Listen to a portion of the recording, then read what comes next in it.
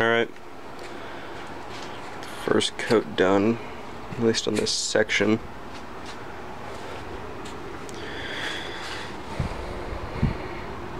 I don't trust the bolts I have right now to hold all the weight with the other head. So, just do this, put a couple more coats, flip it, and then do that side just to be safe. I don't want this thing dropping off the stand of my foot and killing my foot. I have locked off all the exhaust and the spark plugs. Bagged off the head or the valve covers so the black doesn't turn orange. Tape this off not so well, but it seems to be working. So just leave it at that. Taped off the oil pan, or bagged it. It's gonna take a couple more coats. Probably do 2 or 3 more coats, and then I'll work on the other side. I'll update you guys when I'm done with that. Time for coat 2. I was just looking around. Look what I found. Real small 4-leaf clover. It'll focus.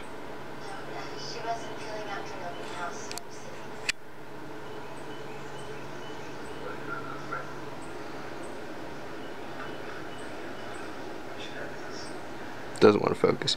Anyway, hopefully that is telling me that this project is going to go well, because I'm going to need all the luck I can get. Number 2, coat number 2 has been applied. It's coming all together. Or I don't know if I mentioned what color it was. Chevy orange red. I know it's not Chevy orange, but kind of like this color a little bit more. Never really been a fan of orange, but I think it'll go good with the black. Update you on coat 3. Third coat going on now. I'm only doing 3 coats because I just realized I gotta work at 4, and it is currently 3:16. I still gotta shower and get ready and change. So this will be the last coat for now. Might do a 4th one later tonight, and I'll do the other side tomorrow. I'll let you know when that happens. Alrighty, back from work. Just finished up painting everything. Last few coats on it. Got the old filter on there, so no worries. Everything taped off. Just finished it up.